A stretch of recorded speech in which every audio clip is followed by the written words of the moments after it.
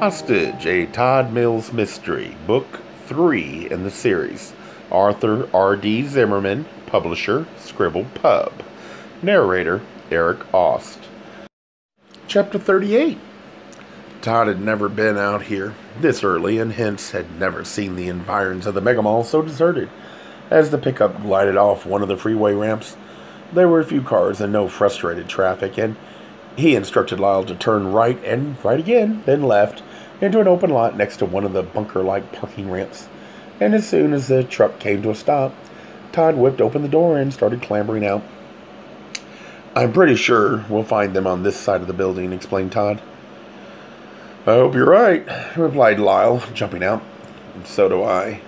They rushed along the blank facade and down the side of the monolithic structure. As they neared a main set of stairs creatively emblazoned with the words, "Mall Entrance," Todd heard sirens, a screaming mass of them. Swirling closer and closer, he hoped they signified a fire, but with his luck he feared not. "I wonder what in the hell that's all about," he said. "Sounds like a whole posse coming this way." "No shit, but a posse of what?" Yanking on one of the doors, Todd found it open, and Lyle and he hurried inside, entering a large space with restrooms on either side, lockers, an information stand, banks of phones, a large cluster of people gathered around a security officer, a woman with dark skin, short hair, and wearing a white shirt and black polyester pants, who was obviously briefing them. "So, until we know what this is all about," explained the guard, "we want you all to remain in this area." Two women clutching coffee cups drifted to the side, and Todd went over to them. "What's going on?" he asked. "Oh, there's another nutcase out here," said one of the women, who held her foam cup with long red talon-like fingernails. "Yeah," added the other, a tall woman with curly hair. "Some guy went after some girl and tried to give her AIDS." "Oh, shit," thought Todd. "When?" "Oh, just a bit ago." The first woman waved with her red claw towards the innards of the mall. "He's still in there somewhere." So things were already boiling over, and Todd wondered if he was already too late. If only there was a way to keep the FBI and police at bay, and, more important, a way to prevent some pestilence from dragging Rawlins into the heavens. Was it only yesterday morning when the most pressing things in their relationship were how often Rawlins was blowing his nose and just what they do in New York? What plays to see, what bagels to eat, what neighborhoods to stroll? Todd turned to Lyle. "Come on." They ducked around the two women and hurried past the crowd. Todd could never find his way around this windowless place. The slightly curving corridors and the endless shop always left him disoriented.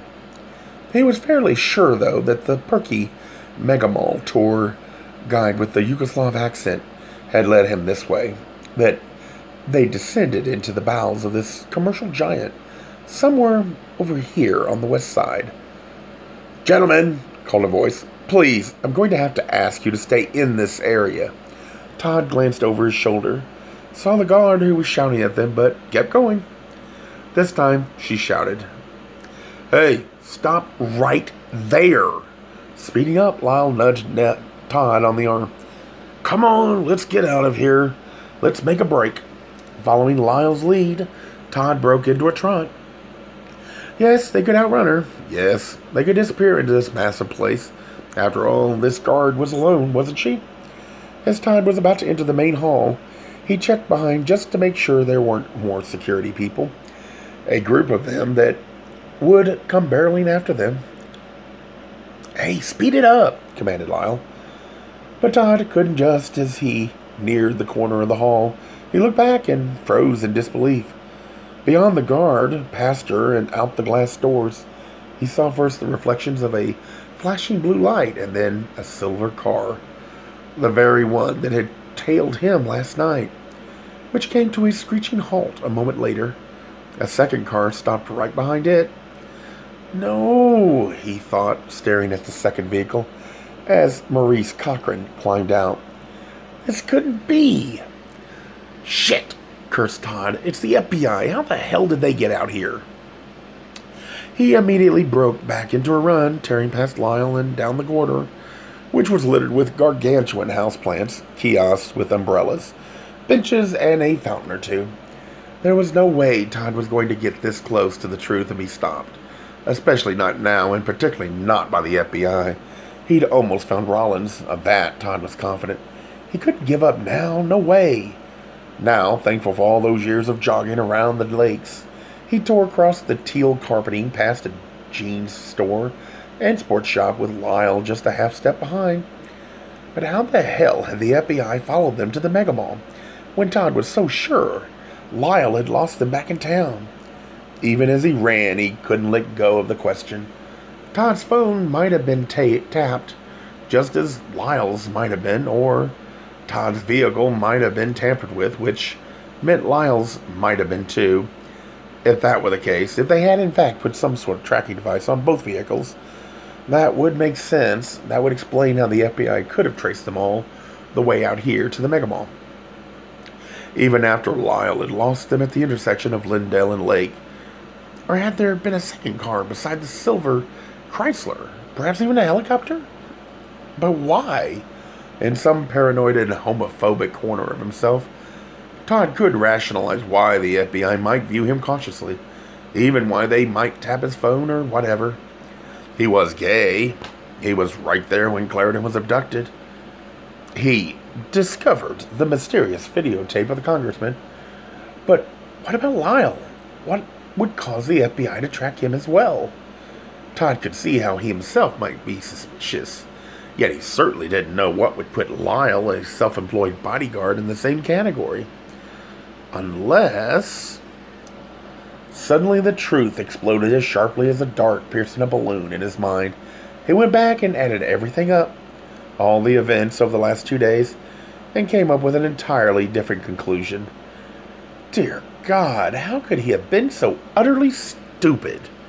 There could be only one way the FBI had been following him with such uncanny ability. "In here!" ordered Todd, ducking past a woman's clothing store and down a side hall that shot through to the amusement park. Todd knew he only had moments of that, and he slammed himself up against the wall. Lyle came tearing after him, his face flushed red, his forehead blistering with perspiration. "What are you doing?" he demanded. "Where's Clarendon?" Todd peered back down the corridor, but didn't see any movement, let alone FBI agents. Not just yet, anyway. And then he whipped around, grabbed Lyle by the collar. All of Todd's anger exploded, and he hurled the much larger man back against the wall. "It's you, isn't it?" he shouted. "You're the one of them. You're a fucking FBI agent, aren't you?" Lyle could have flung Todd off with brawny ease with his thick arms. He could have lifted Todd right off the floor and swatted him aside. Instead, Lyle, big and bulky, just stood there, castrated by the truth. He hesitated for a moment, glanced to the side, then raised and lowered his head in a slow nod. Todd shouted, "What the?" Lyle's face tightened in a panicked grimace. His eyes flashed wide, and he whipped a forefinger to his own lips in a desperate attempt to silence Todd. Both understanding and not, Todd caught his words. Lyle then nudged Todd back a half step, reached into his sport coat, and silently pointed to a small device in his shirt pocket. A black thing that looked like a tiny radio and had a dot of a red light burning on the top of it. Lowering his chin and speaking clearly into it, Lyle said, "Top floor, by the movie theaters, out." He then pulled the transmitter from his pocket, ripped loose a wire, and hurled it down the hall, where it skipped along like a rock and finally crashed into bits. Stunned, Todd shook his head. "I can't believe this." "Sorry." Only one question came to mind. So none of what was true?" "I work in the local FBI office," confessed Lyle. "And yes, I was assigned to watch Congressman Clarendon while he was here in town. After that blood was thrown on him in San Francisco, there was a certain amount of concern for his safety." "No," said Todd, for all that other crap was irrelevant, at least in the bigger scope of things.